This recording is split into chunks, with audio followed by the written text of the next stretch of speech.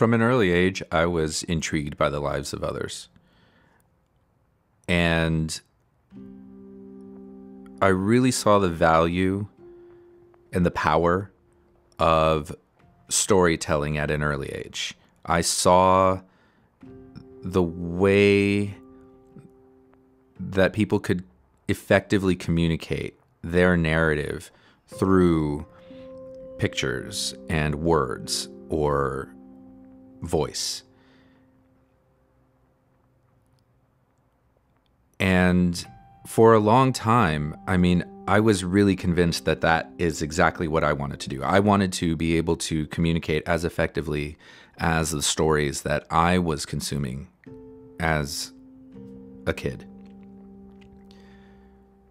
Of course, along the journey, you change, you experiment, you adopt and shed different methods and processes in order to figure out what suits your character best, what suits your vision, what suits your desires.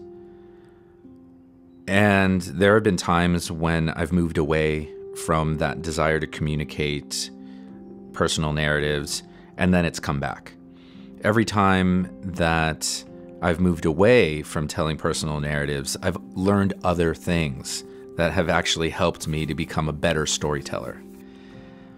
I find myself uniquely right now in the same mindset that I had when I was much younger, first discovering stories that just blew my mind and I felt that I needed to share with my friends and family.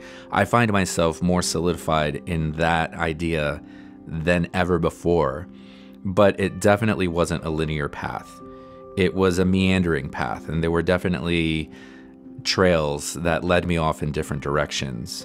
But I had to take those diversions. I had to go off track. I had to explore other avenues, because every time I did that, I was able to expand my own knowledge of why it is I do what I do and how best to do it effectively.